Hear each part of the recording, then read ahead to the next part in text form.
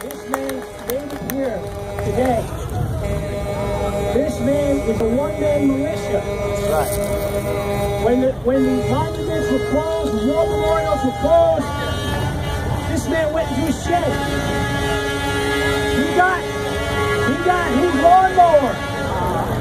There you go. Yeah. Get out of these memorials when they were shut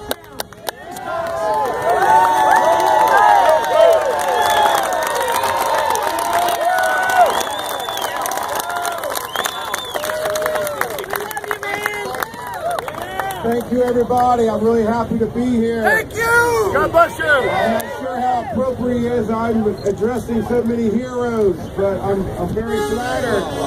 As civilians, we don't get a lot of opportunities to serve our country, and when one presents itself, we need to seize it. Yeah.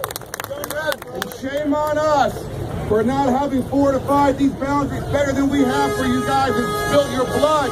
The mortar of these buildings are mixed with the blood of soldiers. The bricks are the families who have to live on without their loved ones. Amen. Shame on us. God bless America. And you rest at night knowing that if something happens, that we will be out here and we'll be keeping our eye on your memorial. There are thousands and thousands of people who feel just like I do. And we're looking forward to supporting you. God bless you.